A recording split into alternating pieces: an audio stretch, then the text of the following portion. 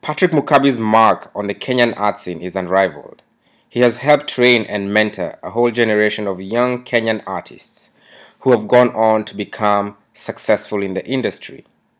Mukabi's work resonates strongly with Kenyans and can be found in the premier coffee house Java and also the newly constructed Jomo Kenyatta International Airport. My conversation with Mukabi is about motivation and what it takes to be creative. My name is Patrick Mukabi. I'm an artist based here at the Go Down Art Center. Been here for around 7-8 years. Been painting for around 16-17 years. I paint oils, acrylics, and I also like to paint the human figure. That's my basic. The human figure is what I fallen in love with. I also do a lot of teaching. My youngest student is around 3 years old. My oldest is about 18. And also I work in schools with the curriculum or sometimes as extra classes with the teachers.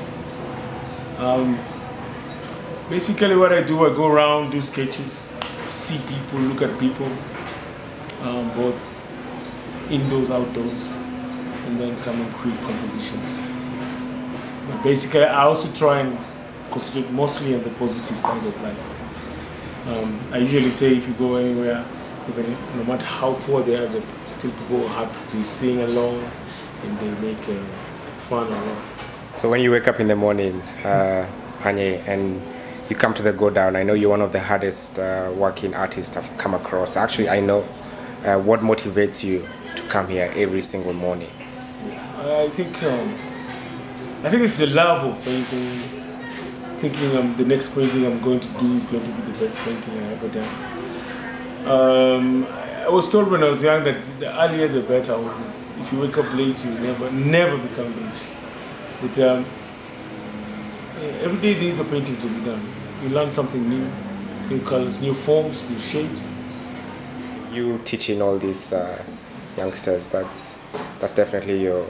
Yeah, when I started out, I didn't know where to go, and I would meet one or two people. There's a guy called Elijah Ogira who introduced me now to the art world, because we were in the same college, and I used to see him walking around with things.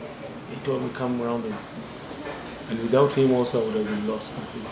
So naturally, when you see people coming in from school, they are bewildered. They don't know where to start, where to buy materials, where to show work. Just where to show work. You feel like you need to help them. Because there are many out there who don't have an idea exactly how do you survive with art. And they give parents, again, don't think that art is a viable career. And they always look down on artists. Also artists themselves, some of them, the lifestyle discourages many people, forgetting that you become a role model whether you like it or not. Like I am every Saturday morning on TV, and when I meet kids in town, they call my name, Uncle Supu, Uncle Supu. So again, I'm a role model without knowing it.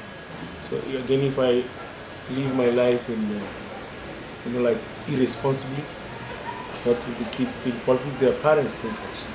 So again, it's up to us again to be role models. Yeah.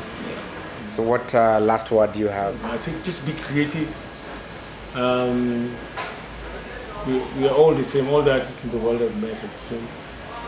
You should just think in a creative way. Have that extra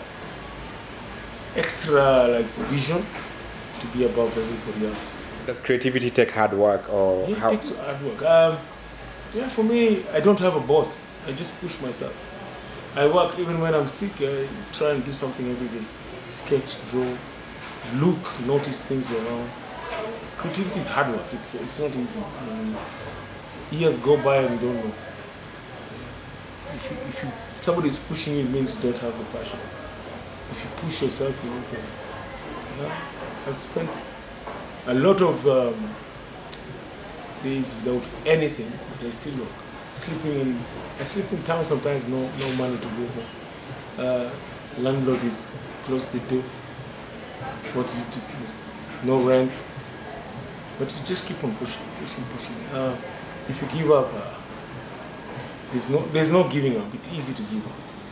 Living is the hardest thing. But just push.